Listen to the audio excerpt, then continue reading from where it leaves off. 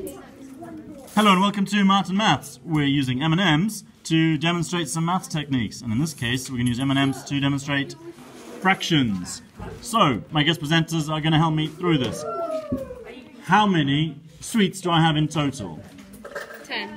So 2, 4, 6, 8, 10. So we've got 10. And how many are blue? 6.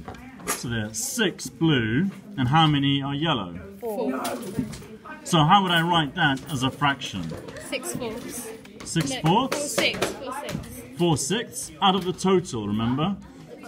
So I want 6 out of 6 tenths. 6 tenths. And this one? 4 tenths. 4 tenths. So there I've got 6 out of 10 and 4 out of 10. Have a look at the ratio question if you want, ratio video if you want to see the similarities and differences in fractions and ratios. But now they're both even. So if I've got 6 and 4, I could simplify those to equivalent fractions. What's that an equivalent fraction in its most simplified form? 3 fifths. Divide them both by 2. So those ones could be eaten. And this one? 2 fifths. 2 fifths. So there you can see, dividing them both by 2, that's 6 tenths and 4 tenths are equivalent to 3 fifths and 2 fifths.